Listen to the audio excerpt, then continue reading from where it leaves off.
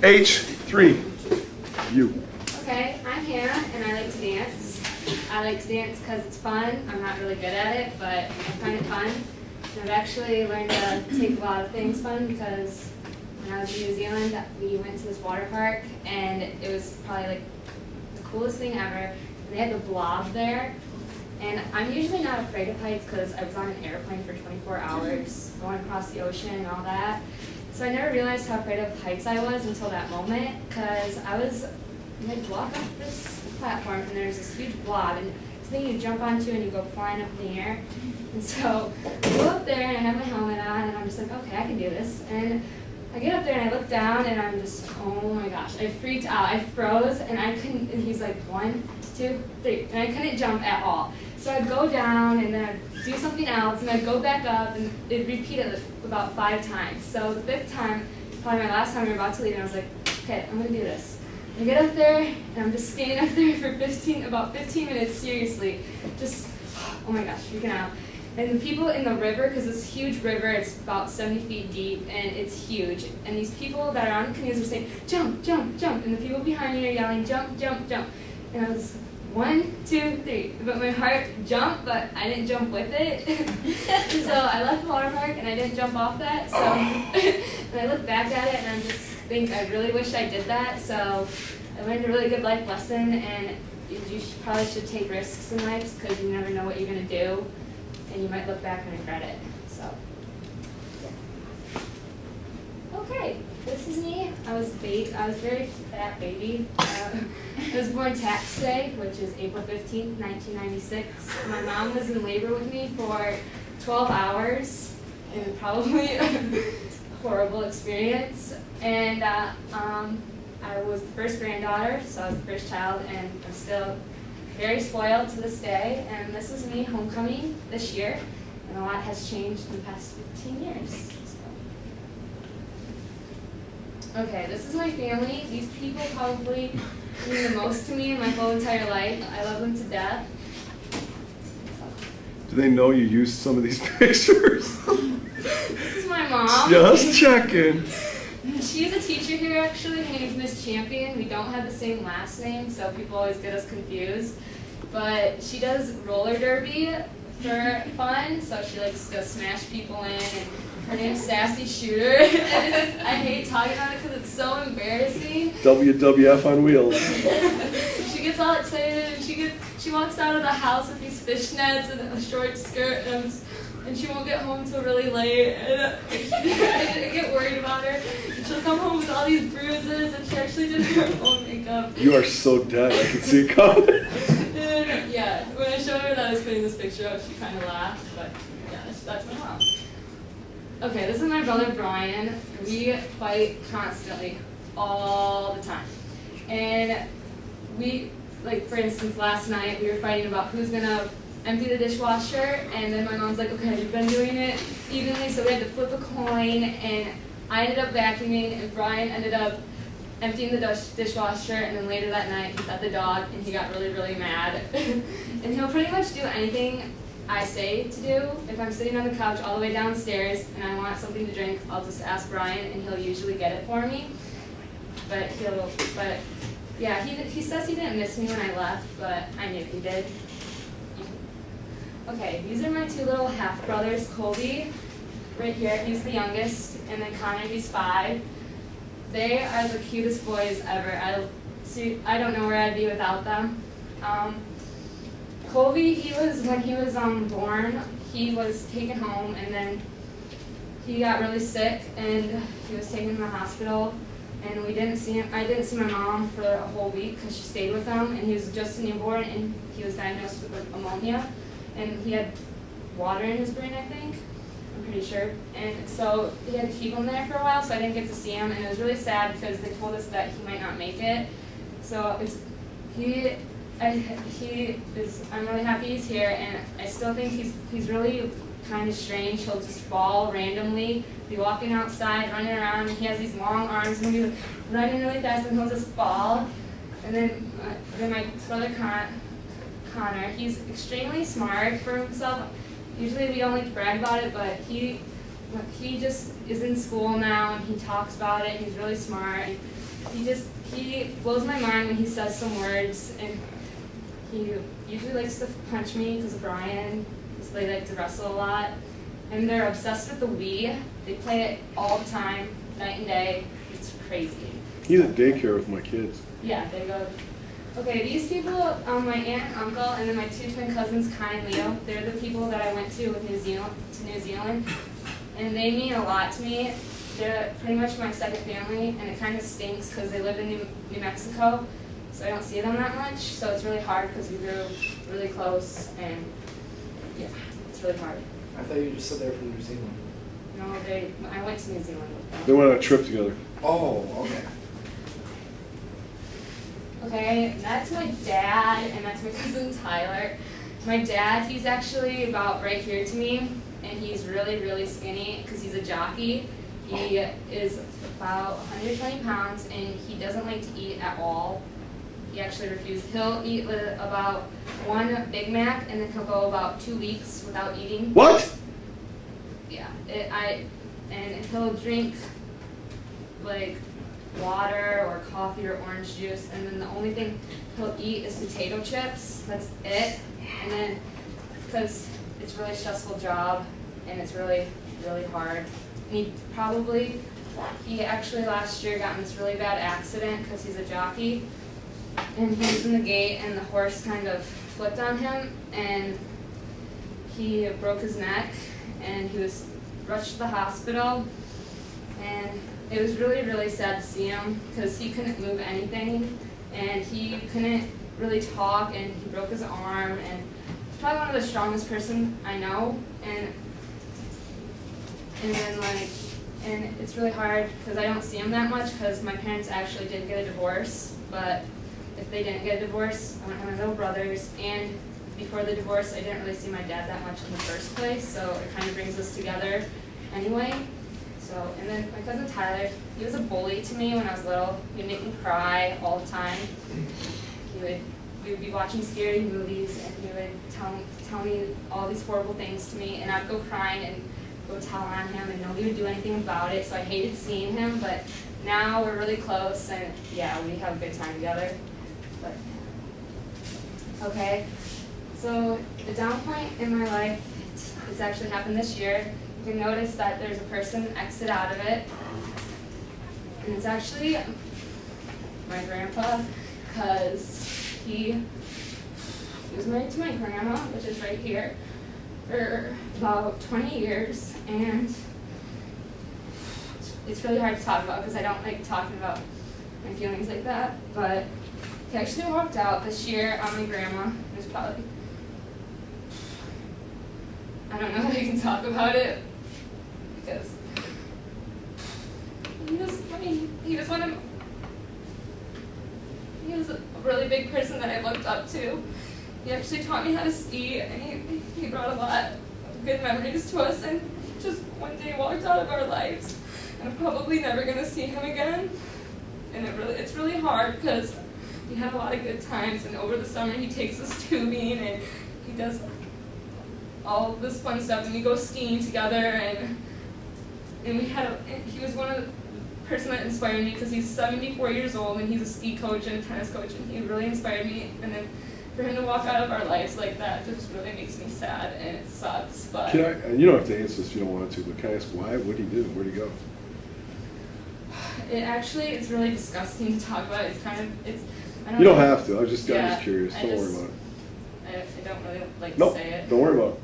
But other than that, you can tell that I have a really big family. We're really close together. And this group of people right here, that's my aunt and uncle. That's my cousin Zoe, and we're really close, and she's about my age, and she's the only girl cousin, pretty much because it's all boys besides the two younger girls, so we get really close, and there's a lot of boys in our family. Stupid question, the colors? Oh, we do family reunions together, so this year we did groups of family, and we had like Summer Olympics, and we had like this huge chart of what country we were in, and we'd go play games, and then we'd have this big opening show, and it was really fun. That's too cool. We still do it every year, but yeah, we can move on. Okay, I take a lot of trips. These are in Mexico. I've been to, this is Ixtapa, and I've gone there about 3 times, and I love it. We go do a lot of fun stuff. I've gone parasailing there, which is right here. And my brother, when he went parasailing, he almost fell out of his thing, so he was really scared, but it was really fun. But then we go to Cabo San Lucas. It's known for its arch, and we went on a glass bottom boat and we saw that, and it was really, really cool. And I love it there because it's just really beautiful, and it's probably one of my favorite places. Okay, these are the things I really don't like. Okay, I don't really like deer because they make me so mad when they run out in front of you and you hit them, and then they ruin your car, and I just really don't. And I don't like to hunt, but I'm for hunting because just to get rid of them makes me happy. I don't like to hunt them, but when people hunt them and kill them, it makes me happy because they're not in the world. Because I really don't like them. And then smelly breath, when people walk up to me and you can just feel that nasty, it just makes you not want to talk to them. You just like, yep, okay, go away. And then pretty much these are straightforward. I don't really like liars because if you're gonna lie, then why tell me in the first place? And then mean people, if you're gonna be mean, then I'm probably not associated with you. It's just, I don't think, it just doesn't, I just don't like mean people. But yes, you can like me this one. Okay, I like to play sports. I've played volleyball since 7th grade, and it's probably one of my favorite sports. I don't have a picture of it, which I'm really mad about because I couldn't find it. But I did netball when I was in New Zealand, which nobody knows about. It's really cool because I was really good at it, and it's this basketball hoop, but it doesn't have a backboard, and there's only certain people allowed in there, and you can't dribble the ball, and you have to throw it, and it's really, really fun. I enjoyed it a lot, and over the summertime, I really like to water ski and surf behind the boat, which we did at my grandparents' house. Then when I was in New Zealand, I learned how to surf. It was seriously the hardest thing ever. I don't know how people do it because I had a hard time. That was the only time I probably got up. I would fall all the time. Then I've been skiing since I was 2. I love it a lot. And then I've done track for a while. I'm not doing it this year because I'm just caught up with other things. And then I don't have a picture. I did cross country for about 2 years, but then kind of interferes with volleyball, so I can't really do it. But okay. Okay, New Zealand. Just go to the picture. This is my uniform. I had to wear a uniform, and I went to an all-girls school. Okay, I had to blur out my face because it was an awful picture of me. I'm sorry. Oh my God. It was a terrible picture. I don't even want to talk about it. But I had to wear this awful uniform, but I'm really, really glad I did because their fashion style was in the 80s. They actually wore mullets. They had rat tails. It was just really, really, really weird. Okay. This is me going down into a cave 6 feet into the ground. It was when I was the first one to go down there, and my Aunt Katie thought I couldn't do it after the whole blobbing incident, but I really wanted to prove her wrong because I told myself I was going to do it, so I did it. And when I got down there, I had to wait down there by myself for everybody to come down, and it's like an hourglass shape, so I get to the skinny part, and I actually had to wiggle myself through. I was like, oh my gosh. And I had to do it myself, and there was nobody there to catch me, and so I had to wiggle through, and then I'd have to go all the way down, so I'd have to wait there, and it was so dark, if you put your hand in front of your face, you couldn't even see your hand. It was really dark, but that was one thing I did that was fun. Okay, this is the one thing I'm so proud of myself. I did this 7 to 8 hour hike. It was probably the awesomest thing I've ever done, and if you've ever seen the movie Lord of the Rings, Mount Doom, that's where we climbed at. And it was awesome. It was about 13 miles of walking, and there was one point where we had to put on cleats, and we had to walk up. It was all uphill for the most part.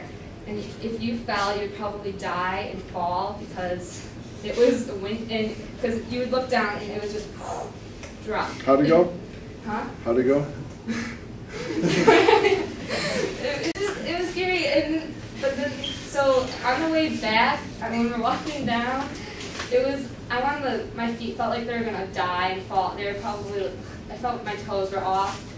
We got to the sign that said 1 hour and 45 minutes left, and at that point, I just wanted to like go shoot myself in the face.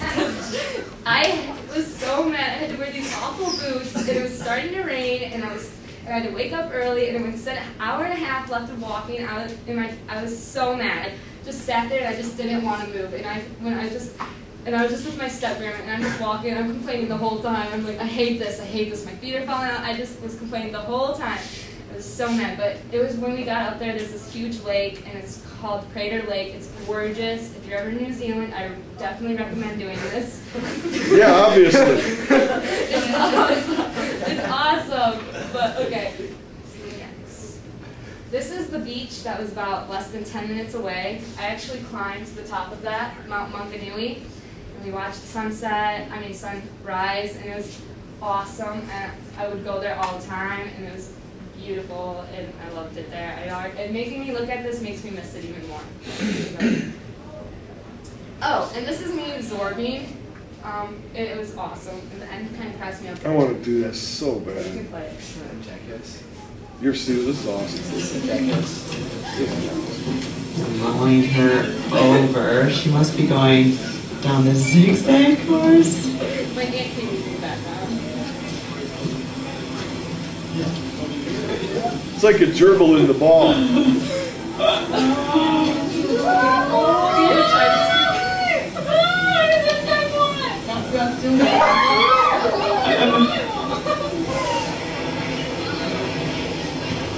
So funny.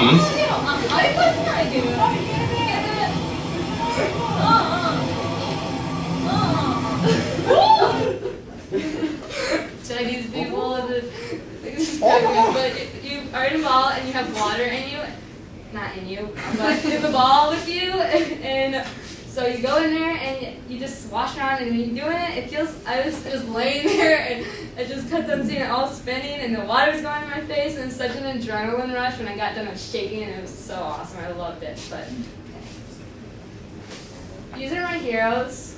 These are the people that I look up to the most in my whole entire life. I love them all to death. That's my grandma over there. She's really proven herself to me, and she makes me realize things don't get bad. And if something does bad happen in your life, you can always make it through. She's a fighter, and after what happened with my whole grandpa incident, she's really inspired me that I know if something bad happens, I can probably make it through. Then this is my Aunt Katie and my Uncle Nate. They're the two big people that I really look up to. They pushed me for my dreams. They helped me expand my educational growth, and they really helped me throughout everything. They're ER doctors, they're emergency room doctors, and that's what I want to be when I grow up. And they tell me that I can do it, and they always tell me I can, and I can, and I can. They always push me. And actually, a story with my Uncle Nate, we were at the Waimarino Park, the park with the whole thing, and there's a diving board, and I was really scared, and he pushed me off the diving board, because he's like, oh, I'll come help you, and he actually pushed me off the diving board, but I'm really glad he did, because it was really fun, and I loved it. And that's my mom. I love her, and we get in fights a lot, but yeah. That's my room. Nothing much to it. I just decorated it this past month, but I like having my room decorated with my pictures from New Zealand because I like waking up to it and seeing all I've done. That's the New Zealand flag too, but yeah. Okay, these are my friends: Brianna, Rachel, Colby, Brian, Callie, who I met this year. I'm really glad she came to our school. She's awesome. And then my friend Emily, she goes to a different school, Monbella. She's awesome. You can just go. I'm just gonna. This is my best friend Zoe. She's from New Zealand, and we had the best time together.